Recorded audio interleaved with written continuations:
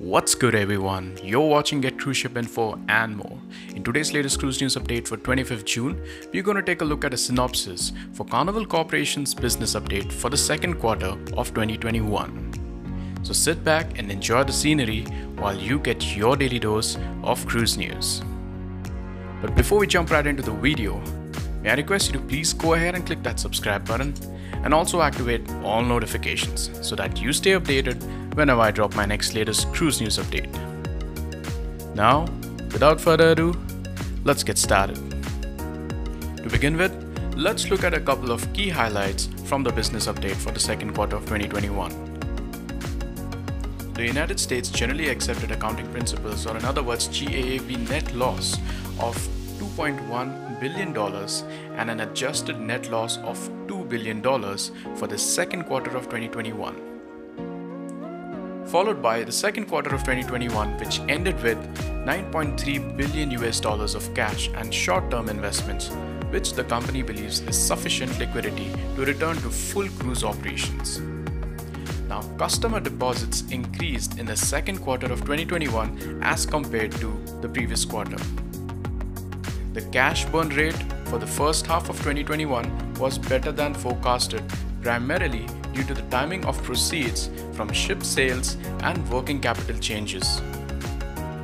So for Carnival Corporation, a total of 42 ships from 8 of the company's 9 brands either have resumed or are announced to resume guest cruise operations by the 30th of November 2021, which comes up to over 50% of the company's capacity, with more announcements which are scheduled to be expected in the upcoming weeks.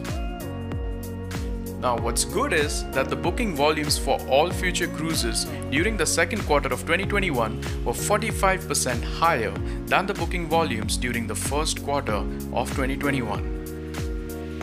And building on a legacy of environmental, social, and governance performance, or ESG performance, the company announced its 2030 sustainability goals and 2050 sustainability aspirations, focusing strategically and holistically on enhancing its sustainable business model while reinforcing its commitment to an investment in sustainability solutions.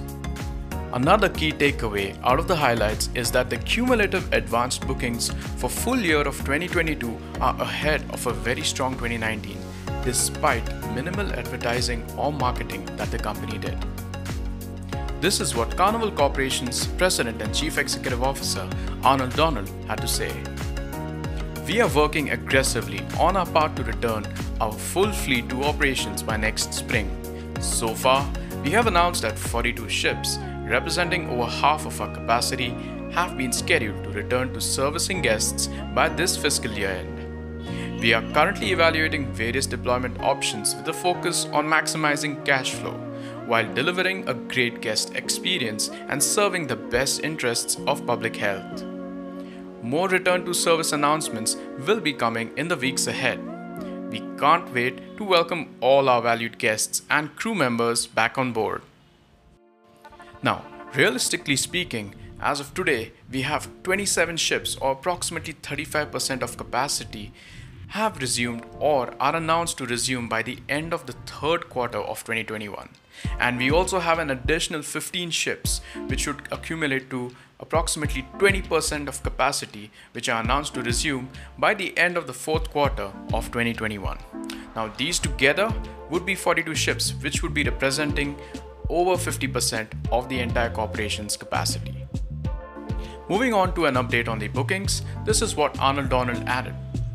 Despite our minimal advertising spend, we continue to experience an acceleration in booking trends globally, including capturing significant latent demand for our new sailings this summer. This strong demand affirms confidence in our future. In addition, customer deposits grew this past quarter, a significant milestone on our path to resumption.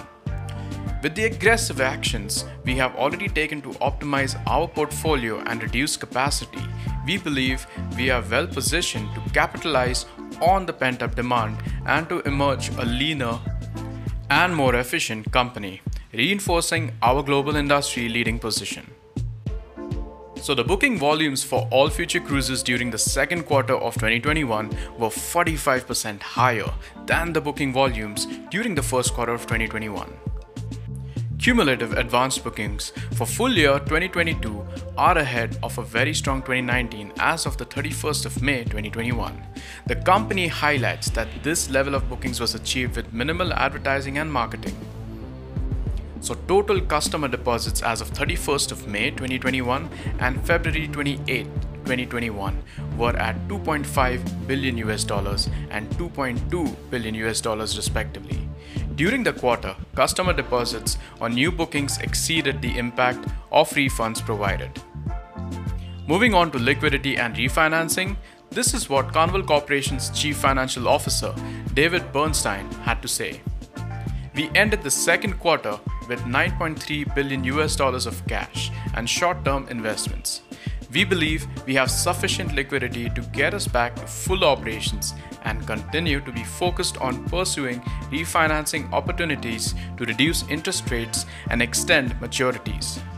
To date, through our refinancing efforts, we have reduced our future annual interest expense by over $120 million per year and expect to increase our near-term liquidity by $1 billion.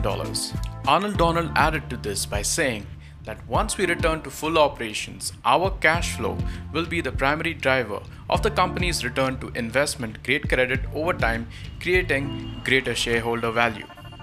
The company's monthly average cash burn rate for the first half of 2021 was at $500 million, which was better than the forecasted primarily due to the timing of proceeds from ship sales and working capital changes. This monthly average cash burn rate includes revenues earned on voyages, ongoing ship operating and administrative expenses, restart spend, working capital changes which exclude changes in customer deposits, interest expense and capital expenditures, and excludes scheduled debt maturities as well as other cash collaterals which are to be provided. Now, as the company continues to resume guest cruise operations, it expects to incur incremental spend relating to bringing ships out of pause status, returning crew members to its ships, and implementing enhanced health and safety protocols. And lastly, why Carnival Corporation went ahead and lowered its capacity growth to make sure that it rebalances its fleet. So, this is what Arnold Donald had to share on this. Our strategic decision to accelerate the exit of 19 ships has lowered our capacity growth to roughly 2.5% compounded annually from 2019 through 2025. That's down from 4.5% pre-COVID. Moreover, we have opportunistically rebalanced our portfolio through the ship exits as well as the ship transfer and the modification to our new build schedule, the combination of which will transfer 8,000 berths from our continental European brands to America's favorite cruise line, Carnival Cruise Line, to optimize the current environment, maximize cash generation, and improve our return on invested capital. Now, this does come shortly after on Wednesday when Carnival announced that AIDA's 2023 new build and the Costa Magica would be transferred to the Carnival Cruise Line brand. While overall fleet capacity growth is constrained, we will benefit from an exciting roster of new ships spread across our brands to capitalize on the pent-up demand and drive even more enthusiasm, excitement, and demand around our restart plan. Nearly every brand will soon have a new ship welcoming guests for the first time, beginning with our namesake brand Carnival, introducing the new Mardi Gras. And with that, we conclude our latest cruise news updates for 25th June. If you enjoyed watching this video, a subscribe for my channel and a thumbs up for my video will help my channel in a huge way. Please do leave your comments down below, and yes, thank you so much for watching. Until next time, you take care and stay safe.